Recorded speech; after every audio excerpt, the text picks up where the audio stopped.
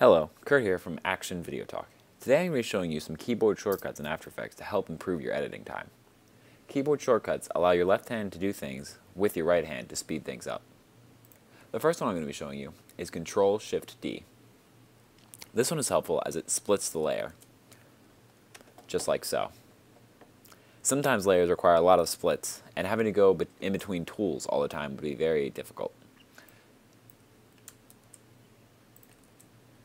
As you can see, it makes splitting very quick. The next one is for any mistakes. Like a lot of other programs, Ctrl Z will be your friend. It undoes the last thing. Now if you accidentally hit Ctrl Z, you can get Ctrl Shift Z to redo. The next important keyboard shortcut is Ctrl D. This will duplicate the object and all of its effects, like so. This is helpful if you build an element and want multiple of these elements.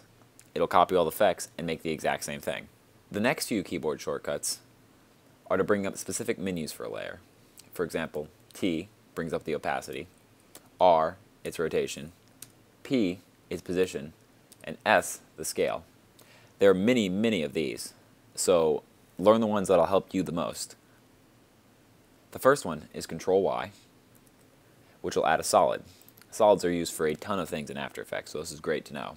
The next one is Ctrl Shift Alt T. This will add a text layer.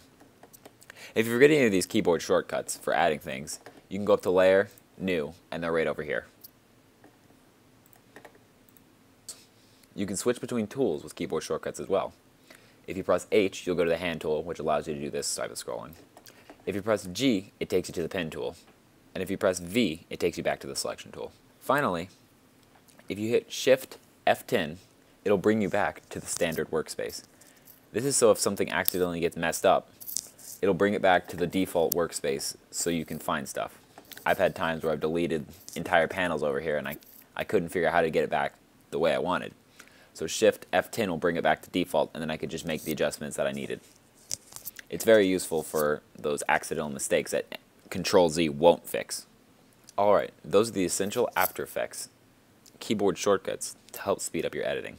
Thank you.